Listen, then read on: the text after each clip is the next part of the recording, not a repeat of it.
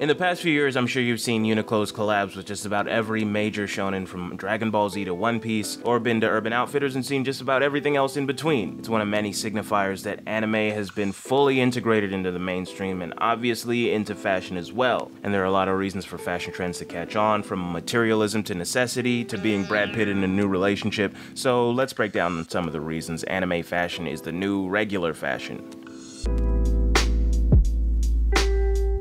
As the world descends deeper into chaos, we've seen the capitalist machine quickly embrace surgical mask culture, but if you've ever been to an anime convention, you probably saw that coming the second the words airborne infectious disease came up on the news. I don't want this video to be all about our looming downfall, but let's dwell on that for just a little bit. The surgical face mask as we now know it was invented in the late 19th century and has come in and out of style as the world has come in and out of imminent peril. To slow the spread of the pneumonic plague in 1910, then the Spanish flu in 1918, SARS and MERS in 2002, and of course way before any of that there were those super ornate apothecary masks you'd probably seen in Assassin's Creed or the most recent season of My Hero Academia. And they weren't just to avoid germs. In 1923, masks helped protect against smoke and ash in the air after the Great Kanto earthquake, and they were adopted again in the 1950s to protect against new pollutants that emerged as a result of Japan's rapid industrialization. But all this is to say that fashion happens for a lot of reasons, one of which is utility. In short, you gotta cover your so you wear pants and underwear to protect your dick from those pants which are somehow sharp. But surely there's a reason why you would choose anime underwear over plain whites, and maybe we'll figure out why that is today. Now, I did a lot of Googling and found surprisingly little concrete research on why we wear the stuff we wear, but the most obvious fundamental reason is to signify that we're part of a culture, movement, or way of thinking, or that we're Brad Pitt transitioning from Gwyneth Paltrow to Jennifer Aniston. Boom! Got him again!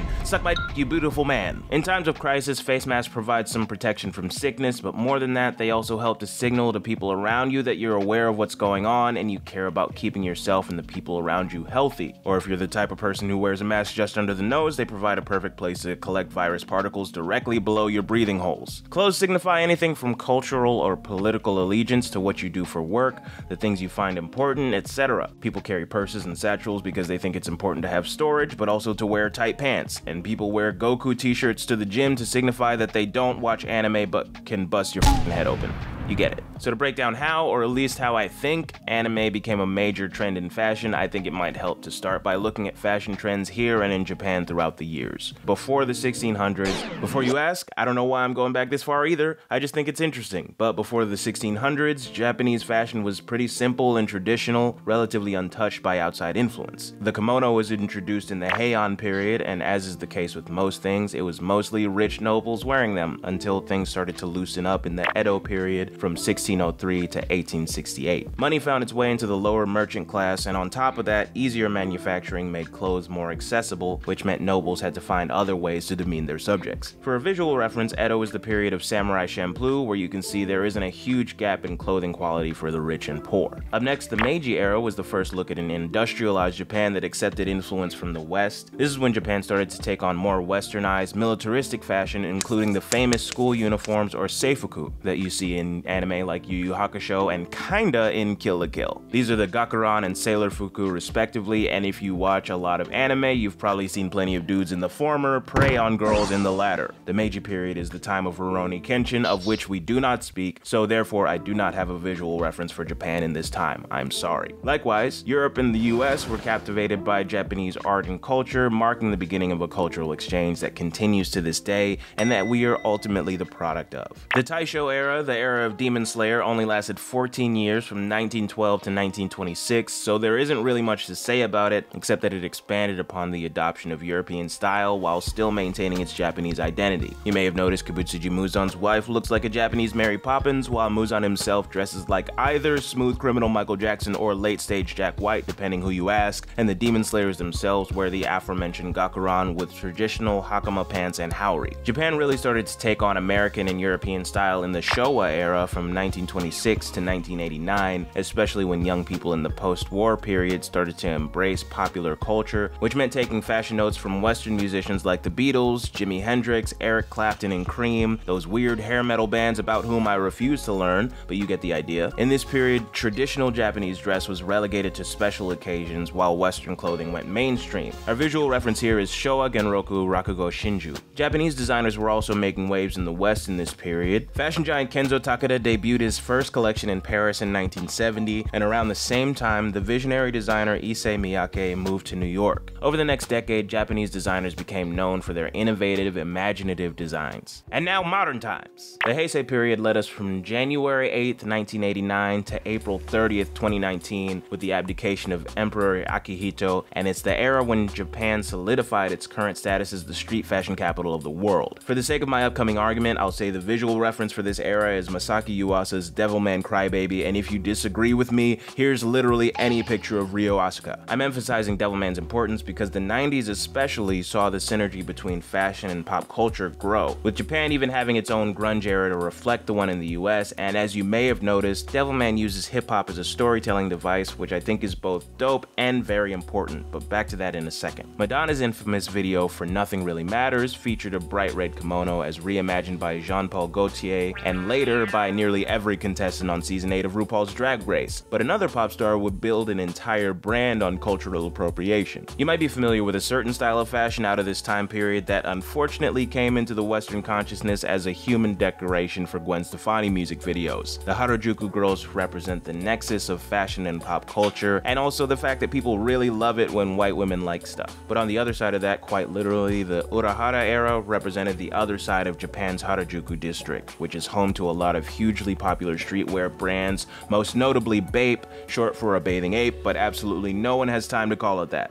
So Bape. Bape was founded in 1993 by DJ and fashion designer Nigo, who cites some of his influences as Elvis, the Beatles, the Beastie Boys, and Run DMC, which is important because Run DMC represent the beginnings of an era of hip-hop as a brand ambassador. In 2020, fashion shoutouts run so deep you don't even think about them anymore, from Kanye adopting the title of Louis Vuitton Don, Frank Ocean dropping a song with Migos about Rap Simmons and singing the lyrics Hide My Tattoos in Shibuya, or there's also the fact that Gucci Mane is one of the most prolific rappers of all time, both in and out of prison. But Run DMC started that whole trend when they realized they were generating a shitload of business for Adidas with their tracksuits and shell toes, and wrote a 3-minute sneaker commercial called My Adidas. That was in 1986, and hip-hop has embraced very conspicuous shoutouts to fashion brands ever since. From 1993, Japanese street fashion really leaned into the hip-hop aesthetic, spawning their own b-boy era in 1997, which incidentally is the same year Toonami went live on Cartoon Network. Now, maybe I'm crazy, but I'd say with those coinciding cross-cultural explosions, it stands to reason that there will be a resulting snowball effect in the fashion industry, as shows featured on Toonami, most notably Sailor Moon, reflected the street fashion that already existed in Tokyo, and literally every rapper took note. Kanye West and Logic have been cited in videos across YouTube as fans of Akira, with Kanye recreating Tetsuo's hospital escape for his Stronger music video in 2007, and 10 years later, fans, including the two rappers, got to see a collab between Supreme and Akira that, for me, raises the question of whether the recent boom in anime fashion is really indicative of a bump in quality or just a bump in brand recognition. I'm not saying the collection is bad, because I do want to keep myself open for sponsorships, but if you're looking for super well-integrated designs, that's not really what you're getting here. If you've been an anime fan as long as I have, you'll remember there is a long tradition of fans making their own merch, which includes fan-made clothing like screen-printed t-shirts, which means there is also a long tradition of anime fans dressing, for a lack of a better phrase, like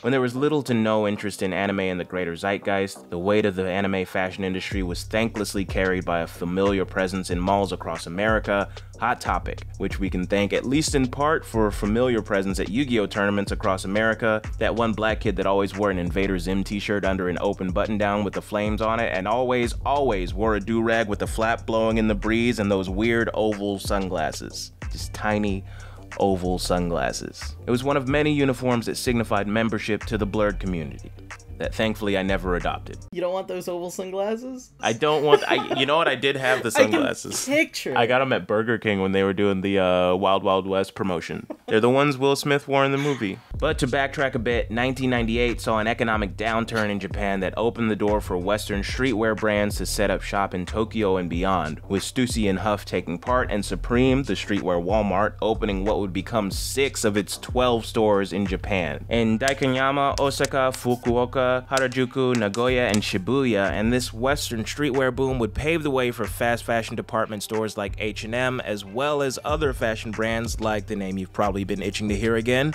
Uniqlo. And in the years since, we've seen rappers express their love for anime more openly, and some get more explicitly involved in fashion, with Kanye being closely associated with Nigo, and Nigo being a co-founder of Billionaire Boys Club with none other than Pharrell Williams. And both of those rapper producers having sneaker lines with Adidas, who, in case you forgot, got in at the ground floor of rapper fashion collabs with Run DMC in '86, and are now contributing to the wave of anime fashion with their recent line of Dragon Ball Z sneakers. And also, by the way, Nigo was the creative director of Uniqlo's UT division until recently, in many ways making him the architect of the modern anime wave in street fashion, and he may not directly be the architect of Uniqlo's new Evangelion collab, but I obviously had to mention it considering the name of our channel is a shameless reference to Evangelion, just as this is a shameless plug.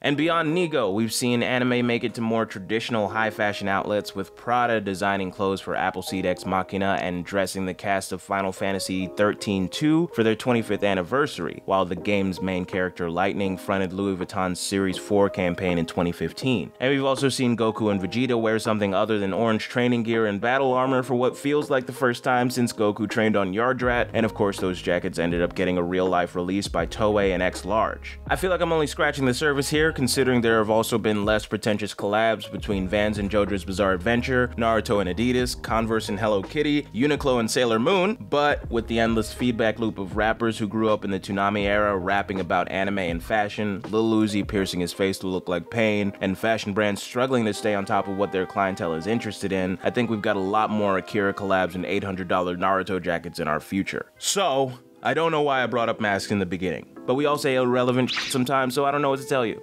I'm sorry. I guess ultimately it's because they've been a part of the otaku aesthetic for years now and have kind of been the last holdout in anime's transition into the fashion mainstream. And now that they're finally here, it's by virtue of the world ending. And yet fashion designers are taking note and building up face masks as the next must-have accessory, although Ayo and Teo might justifiably argue that they are way ahead of the curve on this one. The point is, as anime and places where anime is celebrated sit more firmly in the mainstream, I think we can expect anime fans to find their way into all popular fields from fashion to film and music, and that sensibility to continue to be reflected in their work, and no matter what, we can expect to keep getting ads for those Gundam shoes on Instagram. I'm your host Yedoye, and if you want to see a deeper dive into the link between hip-hop and anime, don't bother commenting because I'm writing that video whether you want it or not. I will be talking about Megan Thee Stallion in depth, but for now a few words. 12. Defund and abolish the police force. Rest in peace George Floyd, Ahmaud Arbery, Breonna Taylor, Tony McDade, Nina Pop, David McAtee, and far too many more.